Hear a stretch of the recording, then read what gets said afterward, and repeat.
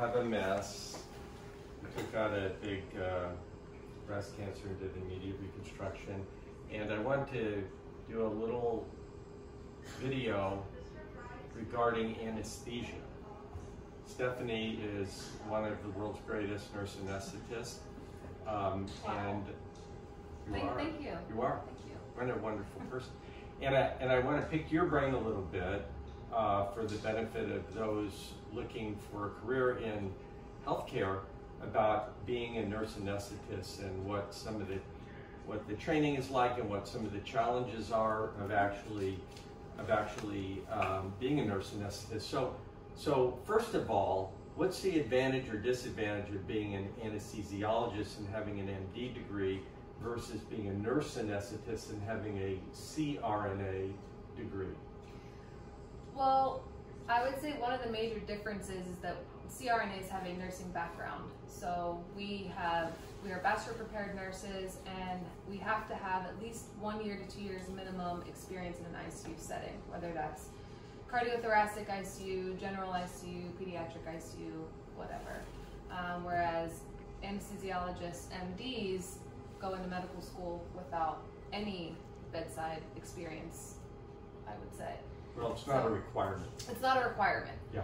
So I would say one of the major advantages of being a CRNA or going through a CRNA program is having the bedside mannerism, the nursing experience. Okay, that's a Absolutely.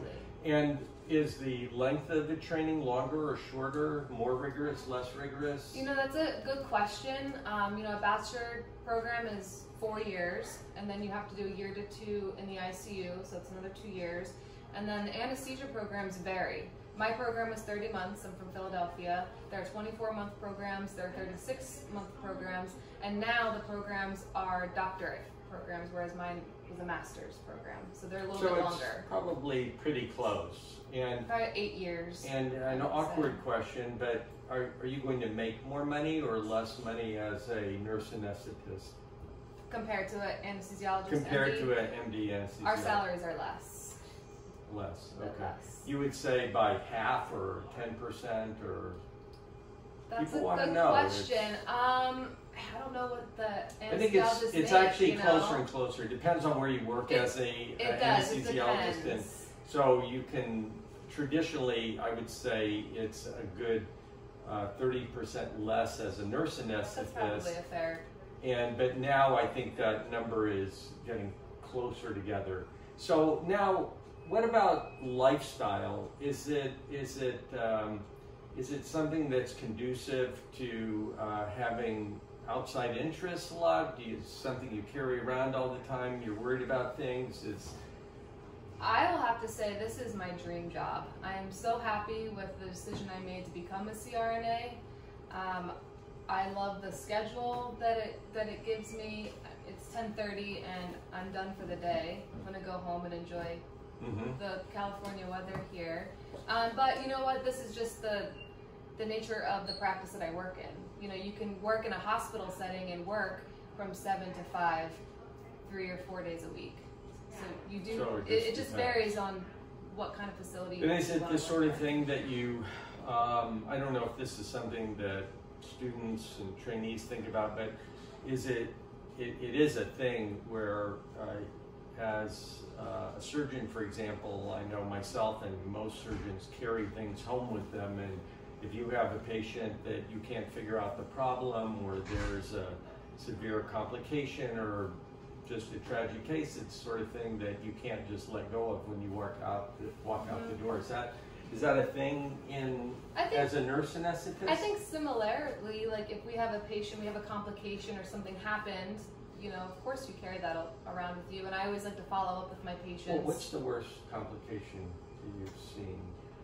Well, I would say death. I know another awkward. You know, I would say. So people can die in the operating room. You know, it's kind of the nature of the medical field is that you're going to have patients that you do everything you can for, and it's just sometimes. And you have instances where you caused some problem. Of course, but the important thing is you made a judgment call, or that was wrong, or that can happen. Hopefully not too often. But from what I've learned, I would say the important thing is to recognize if you've made a mistake or recognize a problem and try to figure it out with your team and don't ignore it and be honest with yourself. Yeah. So now, how is it in the operating room when you're actually working and you're over here operating all this complicated machinery and lots of dials and gauges and tubes and all kinds of things, and people can't see, but in that cart over there, there's about 300 different medications and they all have a different dosage, and most of them can really hurt somebody badly if you give the wrong dose or you give the wrong medication at the wrong time. Is it a stressful job, sort of while you're doing it? Is it something where you're like on the precipice all the time, or you're just kind of easygoing and? It can be very stressful, but I think that if you are vigilant and you prepare your case. Tell us an example of a situation in the operating room that's stressful. I think anything unexpected. Tell us something that actually happened. For example, if you're doing a laparoscopic cholecystectomy and the surgeon puts the trocar through the abdominal aorta. The trocar is a hollow tube that's sharp on the end, or maybe trocar is solid, and it's sharp so it can go into the belly. So he puts it in and he goes through the abdominal aorta. That was very stressful. And things got really busy. The aorta is the largest blood vessel in the body, obviously. It takes about less than a minute to bleed to death from that. But luckily, you think of things. How did that turn out? She survived, and we got the gallbladder out. But you have a plan A, B, and C, and you try to think of the worst case scenario, like what can happen next, or like what's the next thing that can happen, and just always be prepared. Is what I would say. Be prepared. And what's the most satisfying or gratifying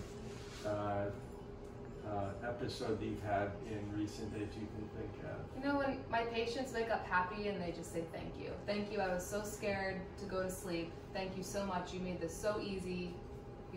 That's just always makes me feel really good. And do you care if the surgeons say thank you? Yes, I do. I do. Of course. I try to say thank you.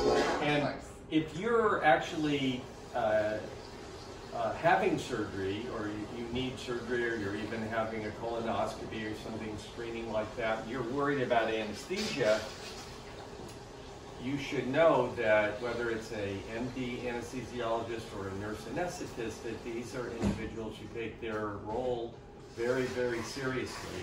And if you get the impression that that person who's going to put you to sleep is not taking their role very, very seriously, you should say, stop. Speak up. I don't want you taking care of me. There's nothing wrong with that. It's your body, and you have a right to tell people you want them to take care of you or somebody else. So, fortunately, that is not necessarily very often, and I'm very blessed that I have nurse anesthetists and MD anesthesiologists that I work with on a day-to-day basis that I appreciate very much, because their role is critical in allowing me to do what I need and want to do safely, and making the experience not only safe but hopefully pleasant for the patient, so that I can accomplish the goal that I have for the surgery itself.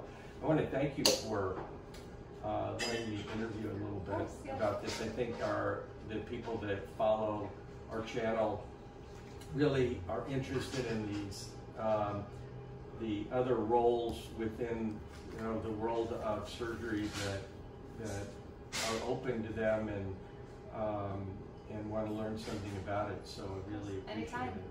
Happy to help. So we will see you later, direct from Aronowitzland. Have a great day. Thank you.